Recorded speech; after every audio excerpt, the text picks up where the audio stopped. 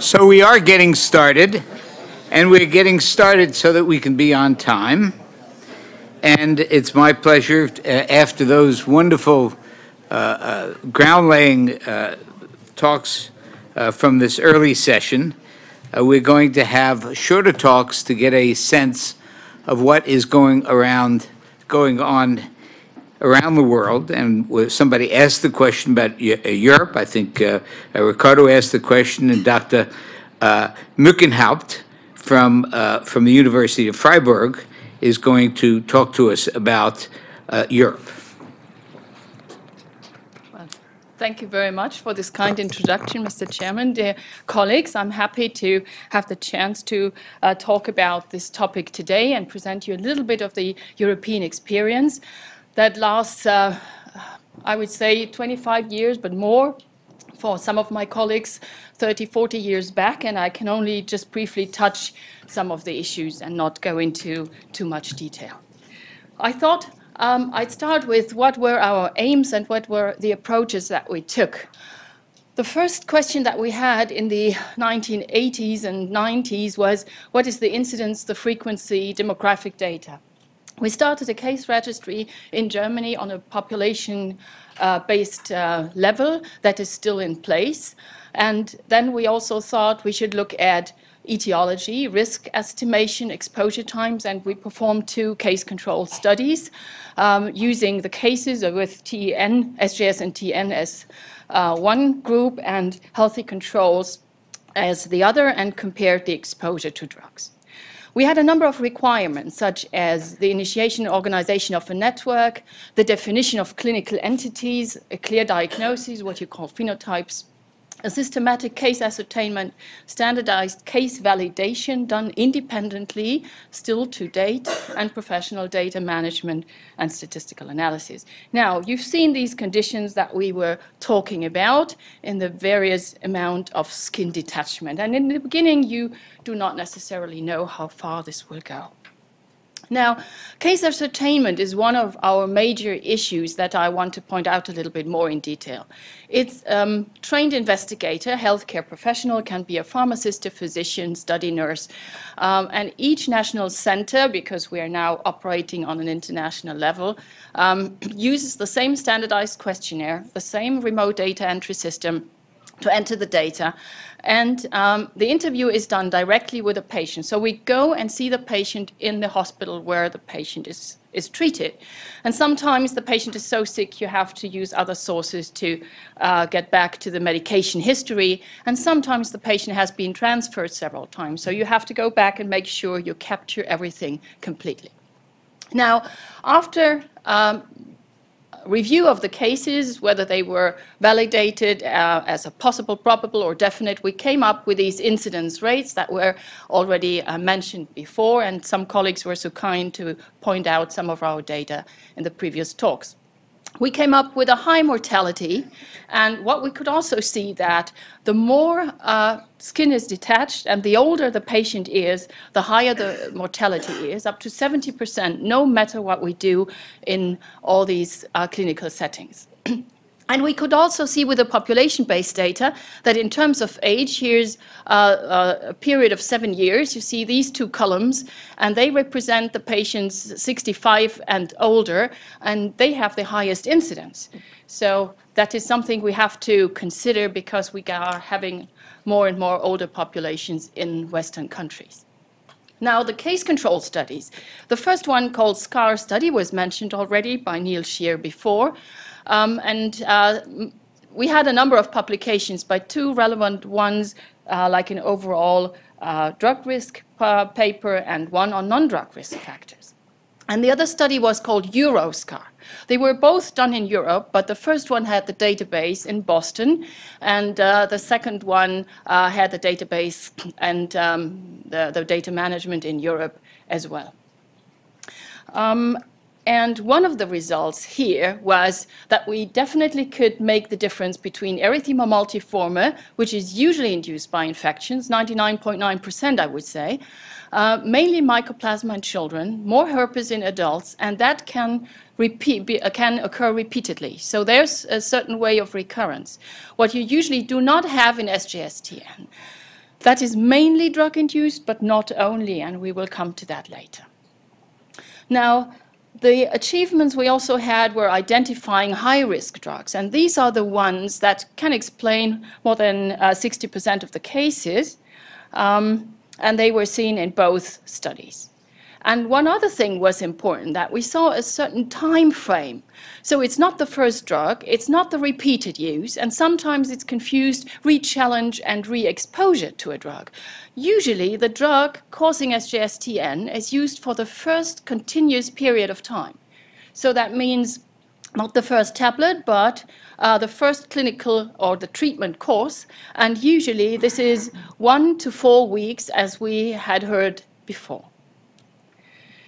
Now, other medications were shown to have a moderate risk, but not as high as the other one. And most important, for all these drugs, no risk could be found, could be detected in both case control studies to induce SJSTN. And this is a number of drugs that even have it in the label, at least in Europe, but we've never seen a case.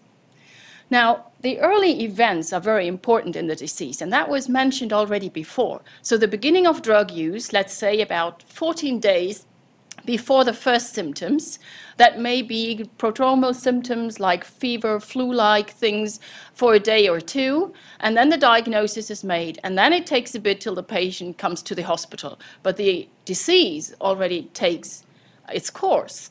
And then a few days later, you have the maximal detachment. This was done on the validated Euroscar cases. Now, most often you have things like that. Yeah? This is the medication history of a patient, and especially in those 30 or 35% of the patients who develop the disease during hospitalization for other conditions.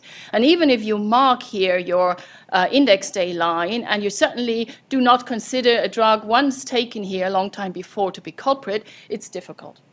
And we heard already about Alden that was developed in Europe, and that algorithm can help, taking into account the relevant exposure times, the recent start of a drug, the notoriety, all based on these study results. Now, somebody, I think Elizabeth Phillips already mentioned the problem of protopathic bias in TN. And that's a huge problem because it causes a lot of lawsuits, especially in the United States. Because a lot of people think there must be a drug. So if someone has taken for the first symptoms one of these medications, whether it has been tolerated before or not, whether it's the first time of use, there was a drug, that must be the cause. And we think this is an important error then, because very often this is not. Now, these are the typical examples to cure or to work against fever or secretolytics, and they cannot be blamed, in our opinion, from the data we have, if they have been tolerated multiple times before, if they were taken very shortly before the first objective sign to treat the prodromals. Now, there's some critical thoughts also, because I mentioned that not all of the cases are drug-induced. In the 2 case control studies, we could see that about 55% of the patients had taken a highly suspected drug, that of the first list I showed with a high risk. Another 10% were added with patients that had a suspected drug, plus highly suspected. So 65% could be clearly explained by drugs. Now we looked at the current study, the Regiscar study, and we applied the Alden algorithm to all of the cases because this is not a case control study anymore. And we could see that in 68% of the cases, we had a probable or very probable drug cause. We had almost 20% of possible causes, but the others were unlikely or no drug at all. Now, based on those data, we could say about 68, 65, close to 70% are certainly drug-induced. But what about these other 30 or more % of the cases where we cannot identify a drug? Some may be drug-induced, there's possible ones. Others are certainly not. So we have, a potential, but up to 30, 32% of the cases are often called idiopathic, meaning we do not know what it is. We have heard that there have been other causes identified, but they are very few. We know about acute GVHD. We know a few cases with mycoplasma, but mycoplasma usually is the cause in erythema multiforme. I've only seen very few cases with TN and mycoplasma or other overdose issues. But what we see is infectious condition, all types of viruses. Many of them are perhaps not tested at the right time or cannot be tested at all. And so there is a lot of work to do, and I think it's probably also genetically mediated. I just want to briefly point out some pathomechanism work and outcome work we've done. We heard a lot about the HLA studies, and somebody asked before, was there anything done in Europe? Yes, we did more than just carbamazepine and allopurinol. We looked for the HLA types of all high-risk drugs, but there was no clear sign. The clearest we had with the Europeans in 55% positive for the HLA allele for allopurinol. We also did a genome-wide association study together with a research center in France. And here you see what we found, the threshold for the chromosome 6. And for the specialists of you, I don't want to go into detail with that. Now, one point I would like to mention is the cohort study. Our aim was, in the beginning of Regiscar, to have at least 300 patients to follow for more than a year. And this is the data, those who consented to be part of the cohort. But you see a high number of deaths here, especially after a longer period of time. And when we looked at outcome and severity, we could see that the death rate is, of course, higher in those patients who had the more severe disease compared to the overlap and SJS. What was more striking was that the death rate increased in the time period up to a year, so from 6 weeks in the acute phase of the disease to 1 year. And we wondered, why is that? In the acute phase, we know it's the amount of skin detachment severity. But in later stages, obviously, underlying conditions are leading to death that perhaps may not have occurred without the reaction. Now, the follow-up data then, we had 170 patients to look at, acute stage a few weeks later. And I just want to point out the ocular sequelae, because they are really a problem. More than 70% of the patients were suffering from that. And here you see the problem that is difficult even in surgical terms. And if you ask the patient in terms of impact of sequelae on daily life, you see the eyes have a serious impact in that. So we are now in the state of analyzing a 5-year follow-up questionnaire on these patients. And my last thing I would like to point out is the treatment, because we were discussing that before. You see, again, this curve, and we saw when is the treatment usually administered. When the disease is already, kind of full-blown, rather late, and you wonder, why should it help? And we doubt that.